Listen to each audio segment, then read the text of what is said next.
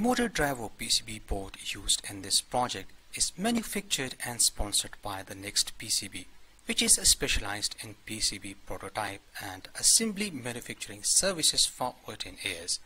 The PCB board Gerber files are available on www.nextpcb.com. I will provide a link in the description. In my previous tutorials, I explained how to convert an old bicycle into a hybrid electric bike. In part 1 of the hybrid electric bike, I explained all the basics, including the wheel hub selection, motor installation and basic testing. While in part 2, I explained how to make your own electric bike motor controller using MC33151 dual Mosfets driver IC, 80NF70 high ampere Mosfets, a potentiometer and Arduino. I highly recommend first you should watch part 1 and part 2 of the hybrid electric bike, and then you can resume from here. In today's episode, which is part 3 of the hybrid electric bike, we are going to control the speed of electric bike automatically using the Gyroscope 521 MPU6050, 6 degrees of freedom, 3-axis gyroscope and accelerometer module. The MPU6050 module can be fixed on the helmet or on the jacket, and then depending on the angle, the speed can be increased or decreased automatically. Remember, in part 2 I used this variable resistor for controlling the speed.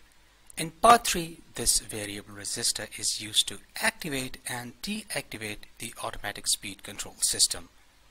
When the value is less than 100, the automatic speed control system is deactivated. When the value is greater than 100, then the automatic speed control system is activated and the MPU6050 module can be used to control the speed.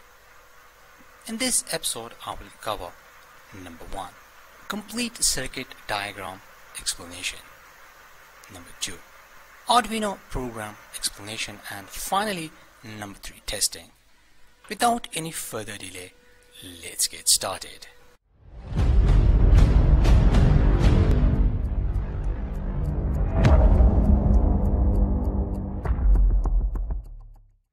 The components and tools used in this project can be purchased from Amazon. The components purchase links are given in the description.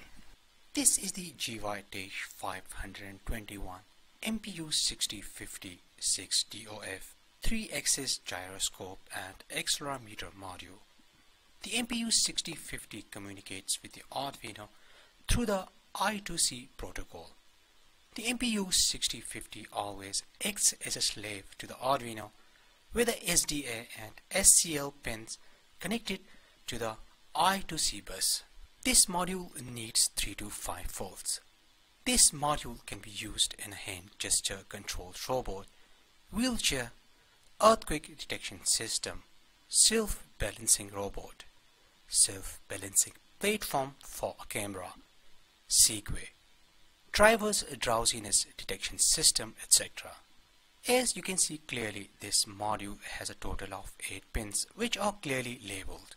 Out of these 8 pins, I'll be using only the VCC, ground, SCL, SDA and INT. The MPU6050 module interfacing with Arduino and basic program is already explained. You can find link in the description. This schematic is designed in Gyroscope Eagle 9.1.0 version. If you want to learn how to make a schematic in PCB, then watch my tutorial. The link is given in the description. The circuit diagram is very simple. As you can see, VCC is connected with 3.3 volts. Ground is connected with the ground. SCL and SDA are connected with the Arduino's analog pins A5 and A4. While the INT pin of the MPU6050 module is connected with pin number 2 of the Arduino. The MPU6050 Eagle library can be downloaded from our website. Check a link in the description. A variable resistor is connected with the analog pin A0 of the Arduino, while the other 2 legs of the variable resistor are connected with the Arduino's 5 volt and ground. The MC33151 Eagle library can be downloaded from our website. First, let's start with the power supply. This power supply is based on the famous LM7812 voltage regulator. J1 is a female power jack, and this is where we connect 12 volts from a battery or a solar panel. Two 470 microfarad capacitors are connected at the input and output sides of the voltage regulator. 1 kilo ohm resistor is connected in series with the 2.5 volt LED. This is a current limiting resistor. The output of this voltage regulator is connected with the VCC pin of the MC33151 Mosfets driver. Pin number 2 and pin number 4, which are the logic input A and logic input B, are connected together and connected with the Arduino's pin number 3, which is the PWM pin of the Arduino. Pin number 5 and pin number 7 are used to control the Mosfets. As you can see, the drains are connected together and the sources of both the Mosfets are also connected together. Over here we connect the motor, while over here we connect the 12 volts. Before making the PCB, I checked this circuit on a Hoverboard and performed all the tests. After I was satisfied with the result, then I designed a PCB, generated the Gerber files and placed an online order on the Nextpcb official website. The online order placement on Nextpcb official website, soldering and interfacing is already explained in part 2 of the hybrid electric bike. All the connections explained in part 2 remains the same. This time I only added the MPU6050 module. The VCC of the MPU6050 module is connected with the Arduino's 3.3 volts.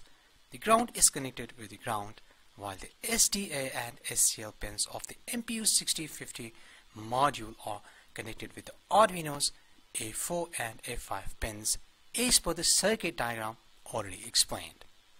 Before you start the programming, first of all, make sure that you download these libraries. These libraries are available on my website. You can find link in the description.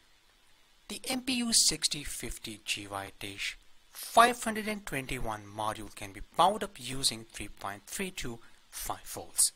The INT pin is connected with the Arduino's pin number 2. The SCL pin is connected with the analog pin A5, while the SDA pin is connected with the analog pin A4 of the Arduino. The logic input A and logic input B pins of the Mosfets driver are connected with the Arduino's pin number 3, which is the PWM pin. A variable resistor is connected with the analog pin A0 of the Arduino.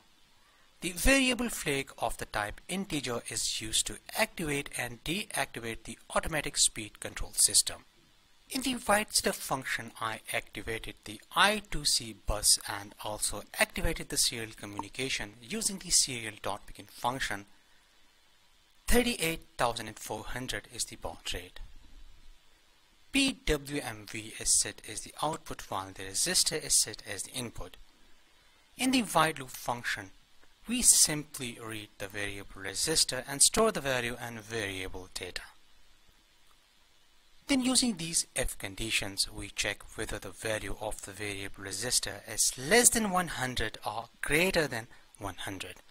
If the value is less than 100, then flag is equal to 0 and stop the electric bike motor. If the value is greater than 100, then flag is equal to 1, which means to activate the speed control system. These conditions are used to check the angle of the MPU6050 and then accordingly control the speed of the electric bike motor. So that's all about the programming. I have already uploaded this program. Let's watch this project in action.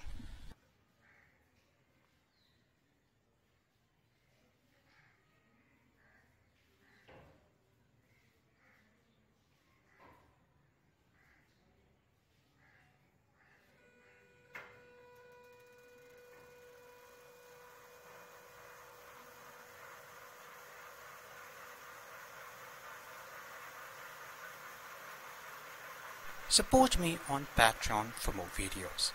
I hope you liked today's episode. Like and share this video with your friends. See you in next episode and thanks for watching.